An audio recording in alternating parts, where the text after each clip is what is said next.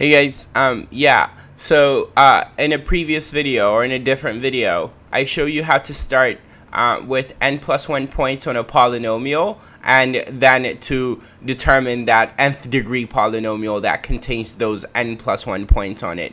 We're going to accomplish the same goal here, but this time we're going to use what's called a Vandernmonde matrix. Of course, the other way that I showed you is by using Lagrange polynomials. Yeah? Cool. Now, just as Lagrange required, we need n+1 points to interpolate the nth degree polynomial. Now, a polynomial can be written in standard form in this manner. Yeah? Cool. Now, I took that standard form and I wrote it in matrix form in this way. Since we're using what's called a Vandernmonde matrix, we'd want to write our polynomial in matrix form. Now, given this, I see that for each xi, p of xi is going to be the following in matrix form. It's going to be xi to the 0th, and then xi to the 1st, you get it. Dot, dot, dot, xi to the nth.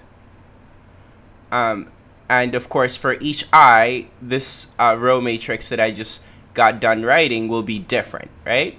But this column matrix that we multiply by, the coefficient, is going to stay the same, regardless of the xi, right?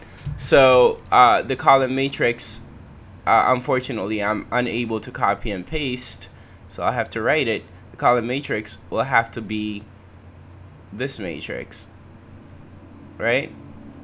We already have it just above, but as I said, I can't copy and paste it, so I'll have to redraw it.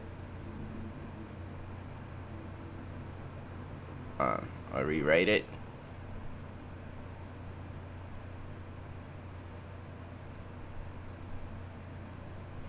And specifically, it's alpha 0, alpha 1, dot, dot, dot. What an ugly alpha n.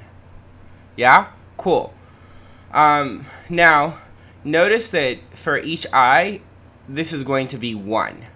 And furthermore, after plugging in all of the i's, we can write all of them at once in a succinct matrix form using an n+1 by n+1 matrix, our Vandernmonde matrix, times this same coefficient matrix, because like I said, like the coefficient matrix does not change.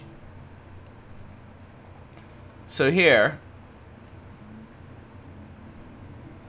notice that I could write 1 for x1 to the 0th power, and then the next entry to its right is going to be x1 to the 1st power, and then next is going to be x1 to the 2nd power, and you get it, dot, dot, dot, and the last entry is going to be x1 to the n+1 power, or no, to the nth power, right? Yes.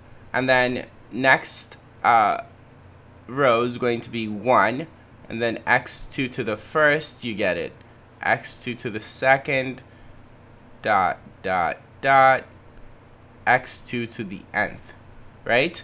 And then column of 1s here, the first column, dot, dot, dot, we conclude on a 1, and then it's x, and then it's going to be n+1 to the 1st, x n+1 to the 2nd, dot, dot, dot, x n+1 to the nth. Yeah, notice that this is an n+1 by n+1 matrix, and this is what we call the Vandernmonde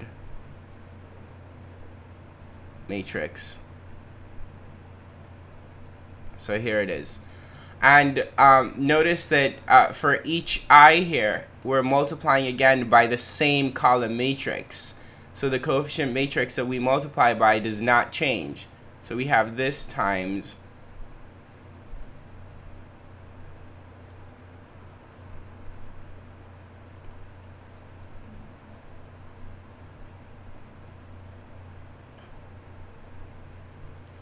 and it's going to be alpha 0, alpha 1,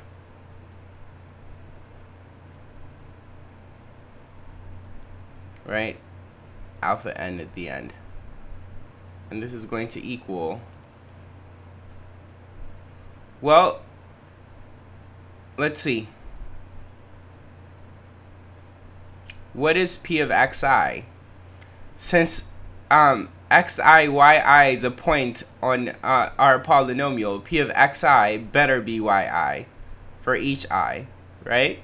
So what I should have on the right side as a result of the Vandernmonde matrix times the coefficient matrix should be the yi's, namely y1, y2, all the way through yn plus 1, right?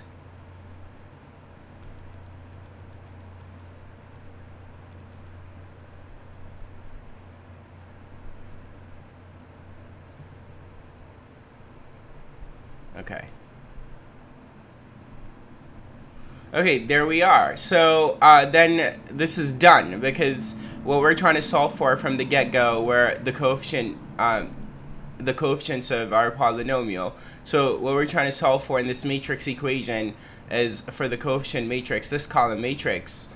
And so long as our Vandernmonde matrix is non-singular, which is so long as it's invertible, then this is easy enough to solve. Yeah? Cool. So this is it. Take care.